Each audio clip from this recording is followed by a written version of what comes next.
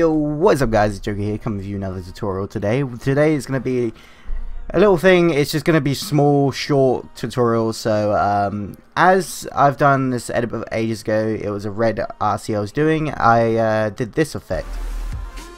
Today we're going to learn this effect, so it's really easy guys, but you do need your kind of Sapphire plugins. So I'll try and find a link and put it in the description if you don't have Sapphire plugins. So that'll be there.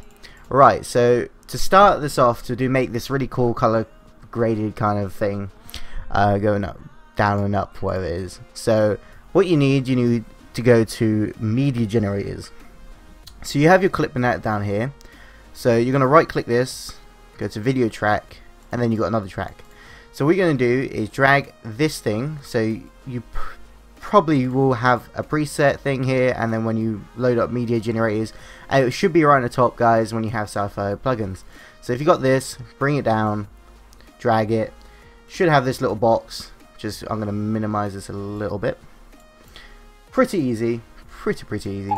So you're going to have that. So what you're going to do is, I'm just going to make it a bit higher. Right, so what's going to happen is, in this effect, you've got to go in this thing here. So like when you do like kind of overlays, you press add, but don't do that. You're going to press difference. So you got difference. So what you're going to do now to make it look like not way too much colors and that, so you want to go to frequency and just go a little bit in like about there.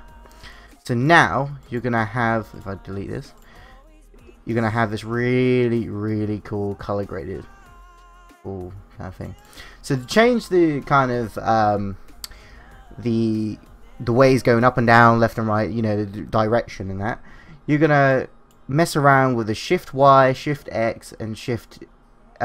This is just speed, how fast it's going, X and Y. So go left and right, the speed, up and down, the speed. So this is just going right. So the right way around, just going right, and yeah, so that's how you do it, and going left. So it's really cool how to do this effect. It's really easy. It should be the only small this tutorial. So yeah, up and down is this. Remember this guys, and left and right, stuff like that. So I hope you guys enjoyed this tutorial. It's only short, but yeah, real easy to do. So leave a like in this video, and also comment below with more tutorials that you want to see guys. So yeah, peace out. You have me cornered, and